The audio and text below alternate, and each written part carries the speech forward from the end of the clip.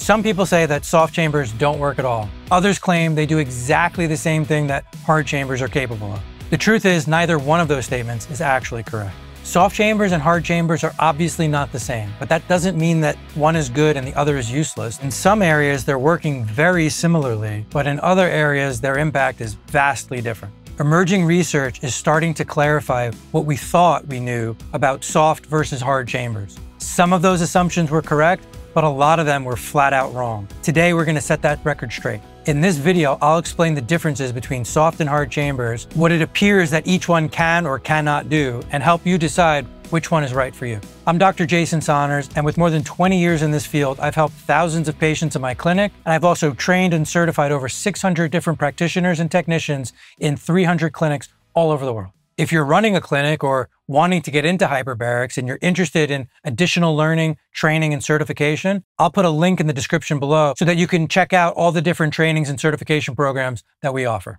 Long before I even entered this industry, the debate between soft and hard chambers has caused confusion for patients and practitioners and has really plagued us from being able to move forward with clarity and confidence. With a quick search online, you will see misinformation on both sides of the extremes.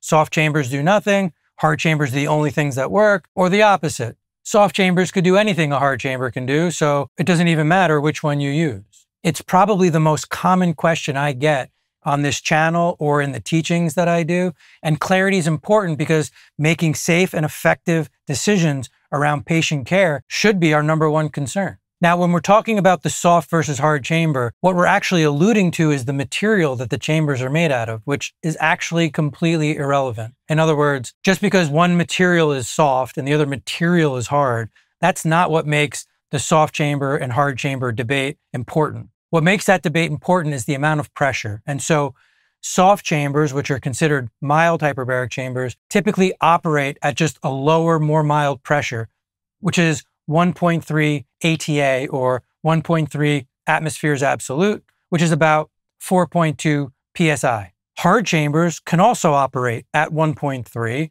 but it's assumed that a hard chamber is going to operate at 1.3 or higher. And many people are using hard chambers at 1.5 to 2.0 or even greater. And so this debate is really about pressure. Can we get impact at 1.3 atmospheres, or do we need 2 atmospheres or more in order to have therapeutic value? One of the reasons that this is important is because lower pressure chambers are more easily accessible. Whether that's because having a mild hyperbaric chamber set up in your home is more convenient and more accessible today than ever, or even inside of clinics. There are far more clinics that are adding mild hyperbarics into that clinical setting than hard chambers currently. And so if you have access to a mild system, are you going to get the results that you're looking for, or do you need a hard chamber? Or in other words, do you need higher pressure in order to get the impact that you're looking for? And so in my 20 years in the industry, we've used all of the above. We've used soft chambers, we've used hard chambers at mild pressures and higher pressures. And I had some assumptions, and we've even done previous videos on a similar topic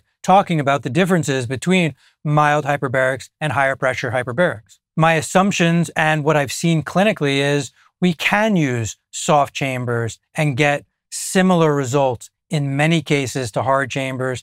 And sometimes that had to do with time and frequency. In other words, if I do more frequency, longer sessions over longer periods of time, I can have similar impacts that I might have at higher pressures in a shorter period of time. There are studies at lower pressure looking at what impact lower pressure has, and there's far more studies on higher pressure and the impact that high pressure has. And there really have never been comparison studies looking at both and understanding within a same protocol what are soft chambers or mild pressures doing and what are hard chambers or higher pressures doing inside that same program. As you can imagine, through this channel, but also through all of the courses that I've taught, this is one of the most frequently asked questions. And so when I went back for my PhD, the research I chose to do was a head-to-head comparison study looking at lower pressure, looking at higher pressure, building a specific protocol, and putting everybody through that program so we can see exactly what's happening at different time frames in the exact same protocol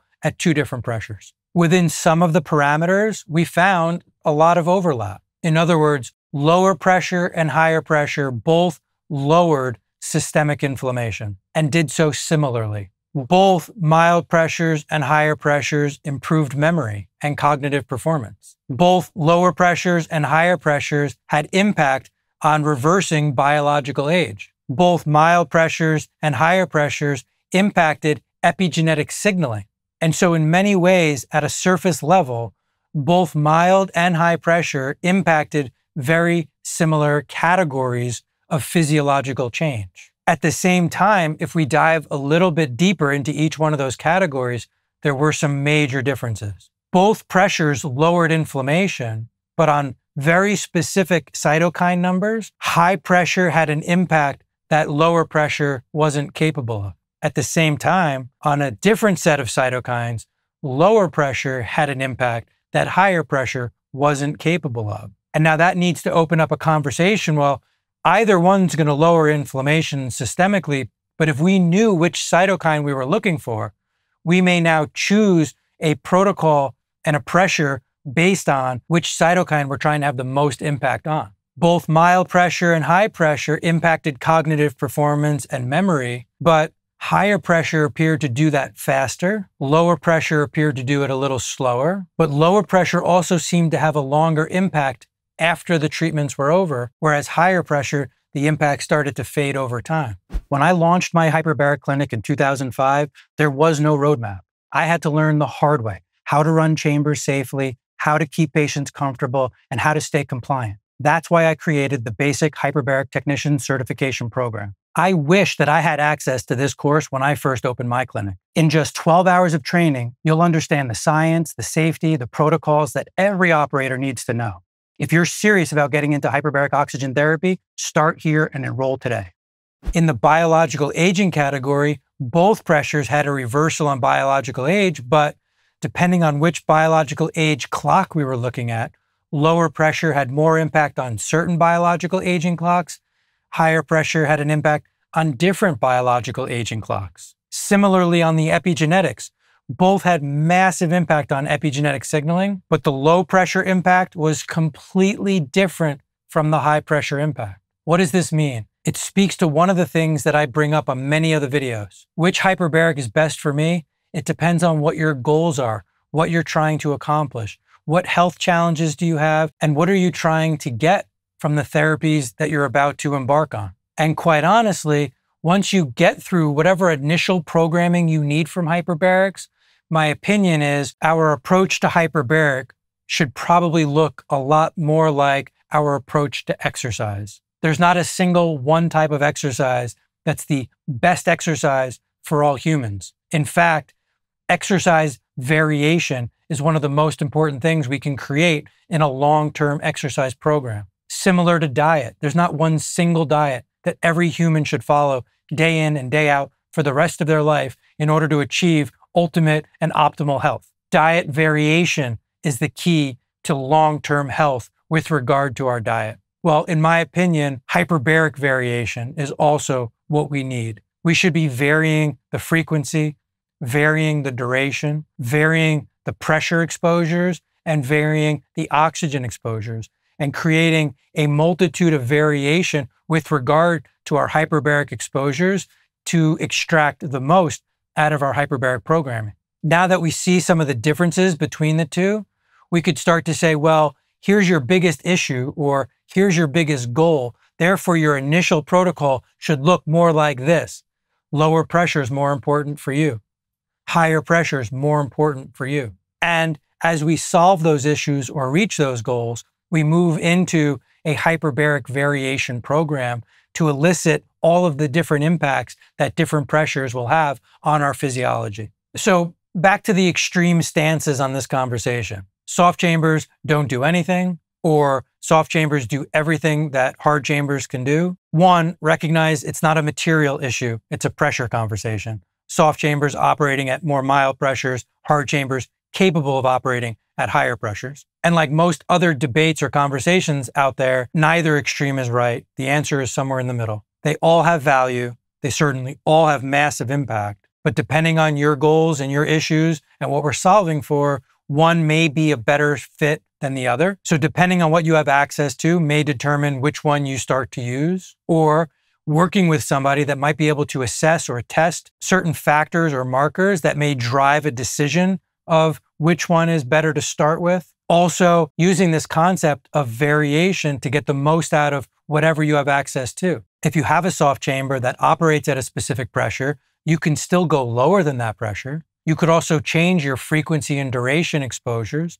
You could also change your oxygen exposures. So even inside a singular soft chamber, you can still create changes and variation with regard to what amount and type of exposure you're getting. In a hard chamber, there's certainly more variety to create a larger variety of treatment options and variations, from pressure to frequency and duration and oxygen exposures. There also may be an opportunity where you're doing a number of your sessions in a mild chamber at home, but you're looking to a relatively local clinic for periodic exposures to higher pressure as a way to get some of that variation somewhere because you can't get it at home. There's a lot of ways to put this together. And quite honestly, we're learning more every day about how to build more and appropriate protocols around health issues and health goals. That's what this channel is about. I'm always trying to deliver the latest in what we know so that I can share this with you and get the most recent information out there into the world. Now, I mentioned some of the details of the study that I did last year. So if you want more information, more detail about that study that we finished,